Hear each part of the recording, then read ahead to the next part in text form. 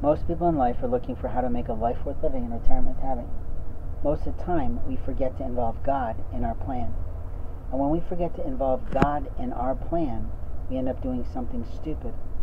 We end up mouthing off on how our old military ways can control people and be a part of people's lives when they really aren't a part of your life at all.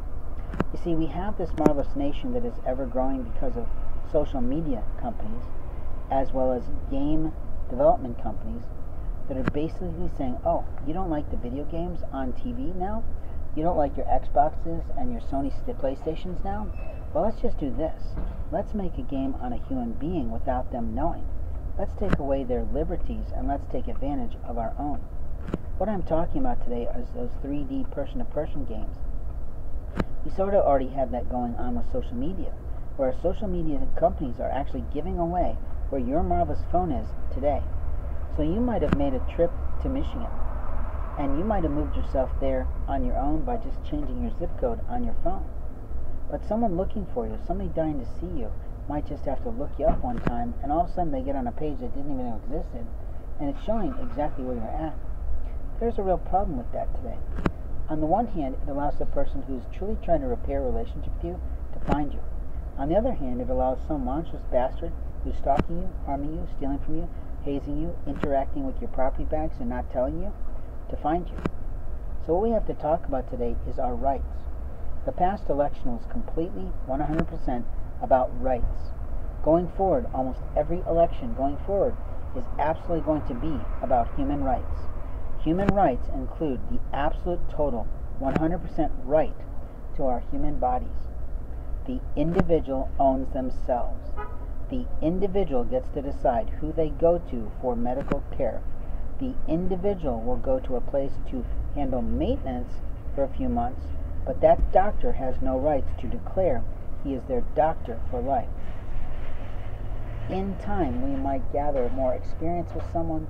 In time, we might gather more experience in a condition, but if you're not an expert in my condition, don't fucking try to tell me how to live my life.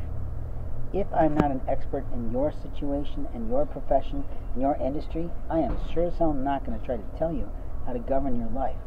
But if you're trying to market yourself, I can absolutely tell you what you can do. I can tell you the best way to do that is to be the best you. But what we do have in our communities are people that want to interfere with their competition. There are definitely people, and there are men players who like to steal words right out of someone's mouth. There are absolutely people who run organizations that are allegedly free, but they get clients out of them. And when they get someone who's coming in, who's creative, who's got a lot of clout and a lot of stout, they get offended and they try to take things from them. But let me tell you, in life, God repays with kindness and God repays with revenge.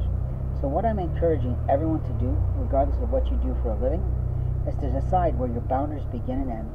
Because your boundaries shifted when you left your biological family and you created your own.